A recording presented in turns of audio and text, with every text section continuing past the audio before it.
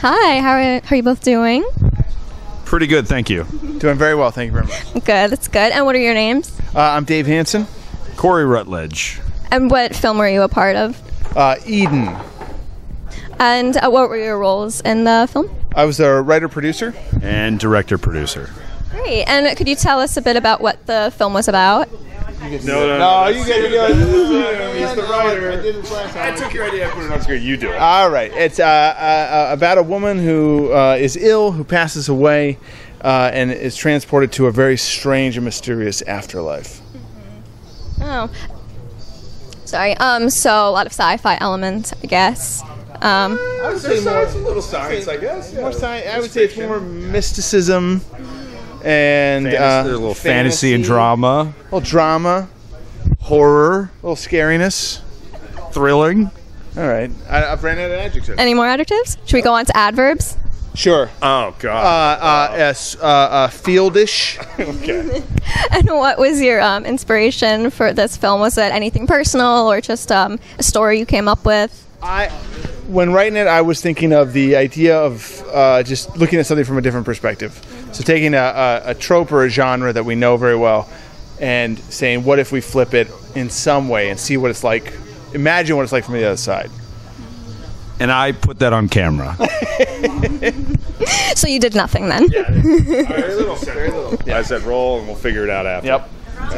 And are you you work together typically? Are you part of the same? We used to live together. Coincidentally enough, we used to live together. Roommates for a brief moment of time. Yeah. But we have worked together for many years. We are in part of a sketch comedy group.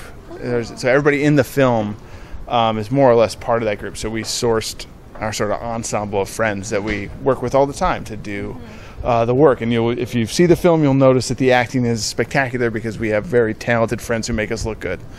So is there any comedic elements to this, since you have your sketch? None whatsoever. It's absolutely dramatic and horrifying. There's nothing funny about this movie, left, right, or center. I think behind the scenes was very funny, and outside of that, he nailed it. Yes. Are there any bloopers we can see? Wow. None, because they don't give away the premise. Well, no, right, true. I can say this: the funny part about it was we decided to make a film set in a hospital right before the pandemic happened. So this has been 4 or 5 years in the making. So that was kind of funny in itself.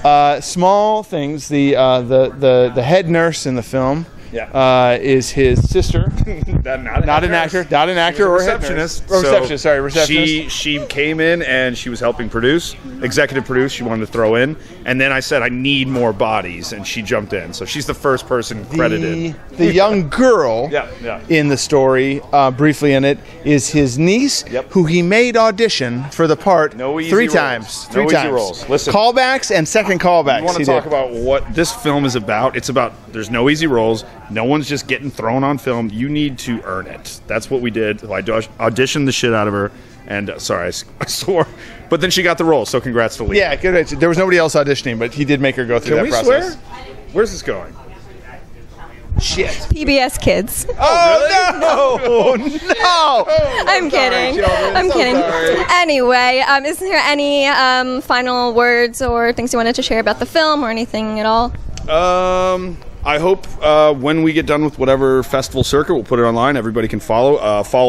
Find Bristol Pomeroy, Elisa Ravinsky, Dave Hanson, great writer, Sharif Mokbel, the DP, and I'll be directing some other things online and around. So looking forward to working on more things. What he said. What he said. Thank you so much.